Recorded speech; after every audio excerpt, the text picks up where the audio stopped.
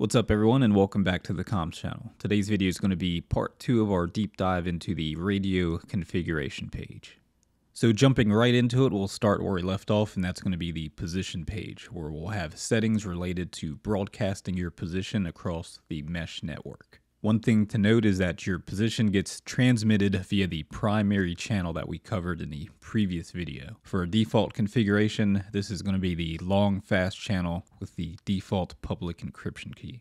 Even if you set up additional secondary channels with your own encryption, your position will still go out over the public primary channel, which is the default long fast channel. There is a way to protect your location from the public channel and only share it on your own encrypted channels, and that'll be covered in a future video. The first option here is the position broadcast interval in seconds, which is basically just how often you want to transmit your position to the mesh network. And the default here is 900 seconds, which is 15 minutes, and you can just adjust this to fit your needs. Next, we have a toggle switch for smart position enabled. And if you're using this feature, it's recommended that you leave the position broadcast interval that we just discussed as the default of 900 seconds. The nice thing about smart position is it'll notice that you're moving and update your GPS position more frequently, and then go back to only updating every 900 seconds if you stop moving. Below that, we have smart broadcast minimum distance in meters. And what this setting does is tell the smart position broadcast feature to only start if you move further than whatever distance you set here.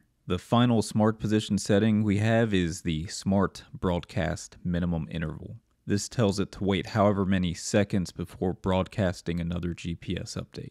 Next up, we have a toggle switch for use fixed position. If we enable this, we'll see some new options pop up below for lat, long, and altitude. I'm sure there's a number of use cases for this, but one could be using this for a fixed node that doesn't have a GPS on it. Then below that, we have a toggle switch for GPS enable, and this basically just turns the GPS on or off on your node. Then below this toggle switch, we have two settings that are usually fine as default, and these options may actually go away at some point. And the first is the GPS update interval in seconds. And this setting tells the GPS how often it should try to get a position from the satellites. And below that, we have fix attempt duration, which tells the GPS how long to try to get a GPS location.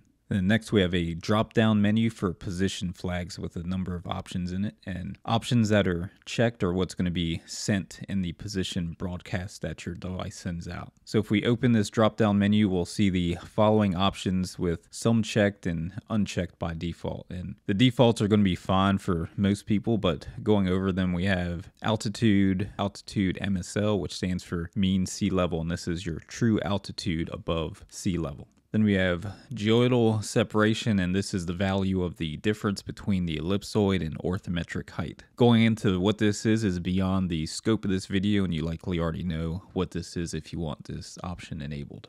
Then we have some DOP options, which stands for dilution of precision, which measures how precise of a location you're getting from the GPS.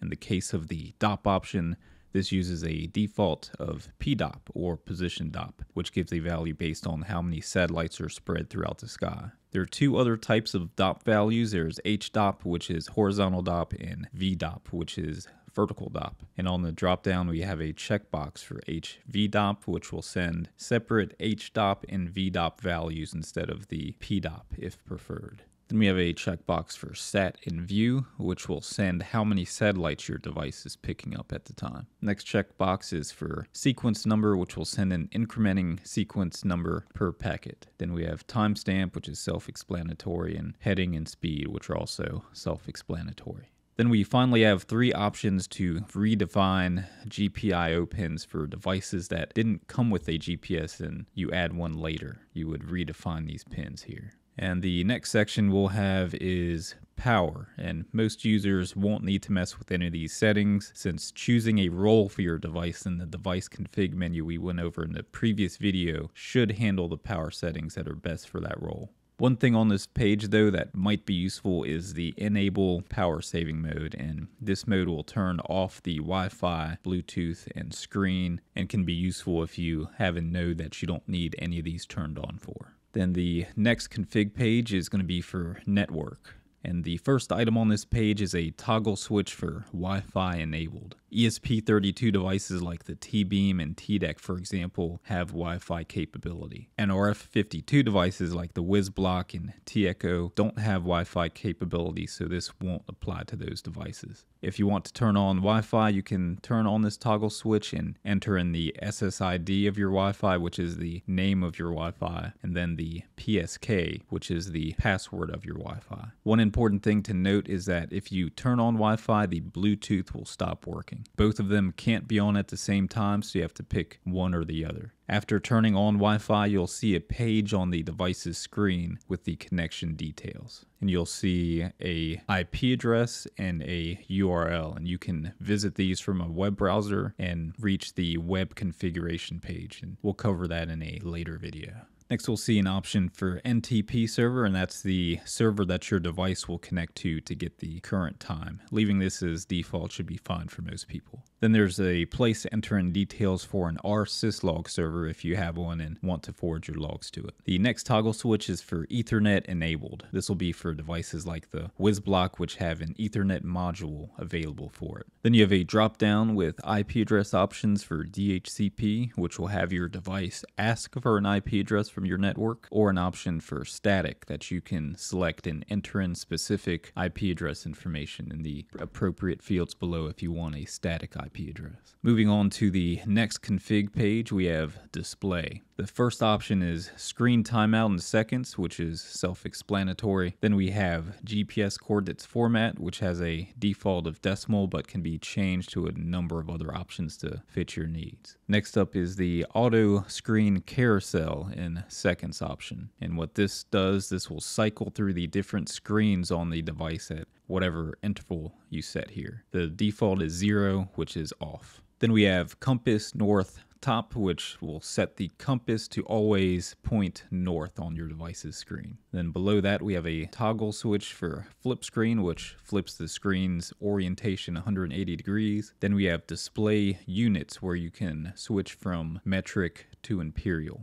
We also have a drop-down menu for OLED screens, and the default is to auto-detect, but you can also select a specific driver if needed. Then there's another drop-down for display mode for devices with OLED screens, and allows you to have a different color for the first line or invert the colors on the screen. Then we have two toggle switches, one for heading bold, which bolds the text at the top line to make it easier to read if needed. Then we have a toggle for wake screen on tap or motion, which can be used for devices that have an accelerometer to wake the screen up by tapping or moving the device. Next, you'll see a config page for LoRa, but LoRa is a bit more complicated subject that deserves its own video, so we'll skip this one for now, and we'll get into that in the next video. So let's go into the Bluetooth config page, and this page is pretty simple and is where you can enable or disable Bluetooth using the toggle switch here.